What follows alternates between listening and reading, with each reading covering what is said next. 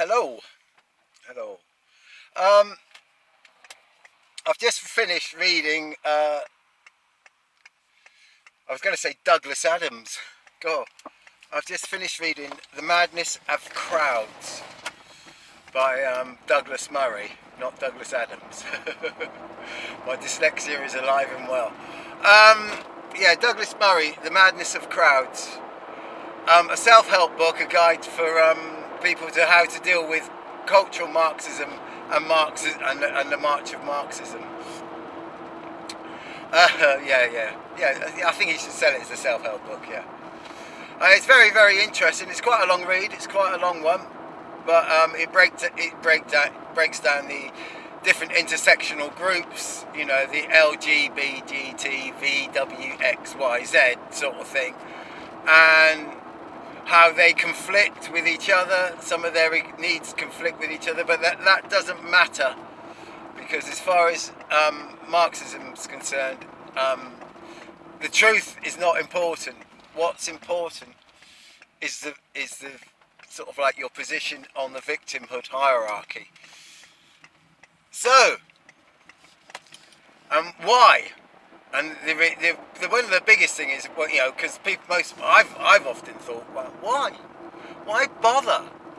You know, because I was brought up in a way that to see yourself as a victim is the end. It's the end game. If you see yourself as a victim, it's the end game. You're done. You know, the thing that actually keeps you from being a victim is your utter refusal to see yourself as a victim, if you know what I mean. That was just what was instilled in me as a child. Like, you're not a victim, you're a victor. You know, and things like that, which is, I think psychologically it helps quite a lot, actually. But the moment you see yourself as a victim, then you're beaten. You're beaten. You're beaten in Birmingham. You're gone. Beaten in Birmingham. Do you know where that comes from? Just a quick one. Beaten in Birmingham is about. I think it was a boxer was coming down to London to fight this other boxer in a boxing competition. And the hype about this boxer that he was going down to fight, he was a fairly seasoned fighter. Yeah, this guy was an utter animal, was basically unfightable. He could destroy anything and everything like that,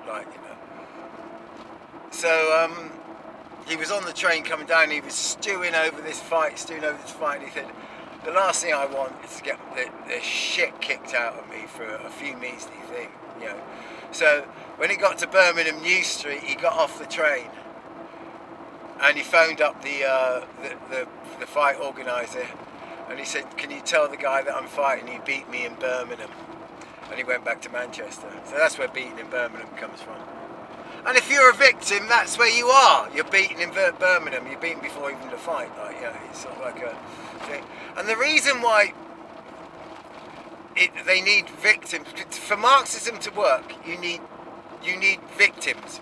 Or for Marxism to be not work, but to Marxism to be sort of applied, you need victims. Like, the working class, the oppressed working class. We're going to fight for the oppressed working class, Now the working class don't see themselves as oppressed anymore. So they look for the things. So they look for women. They look for racial sort of differences. They look for religious differences. They look for sexual, gay lib and all this lot. And then they go to transsexual. They're going to find anything that's different so they can find victims. So they can actually recruit people to do their Marxist, fulfill their Marxist dreams for them. And that's what's driving it all. Very interesting. But Douglas Murray is one smart cookie. Yeah. And don't get me wrong, equality of opportunity, I love that. You see, oh yeah, everybody says, even Jordan Peterson says, oh yeah, equality of opportunity. There's no such thing as equality of opportunity. There cannot be. If every human being was born with exactly the same IQ, same sort of personality, same sort of thing, that's the only way you could have a thing. Look, if like me, you're not one of the geniuses of this world, your IQ is probably fairly standard, right? Okay. Basically, you know, you don't have the opportunity to sort of like sort things out and be as good as people with a very, very super high IQ. People with super high IQ are usually quite successful, extremely successful. People with low IQs are not successful. So it goes. There's no equality of opportunity from the off.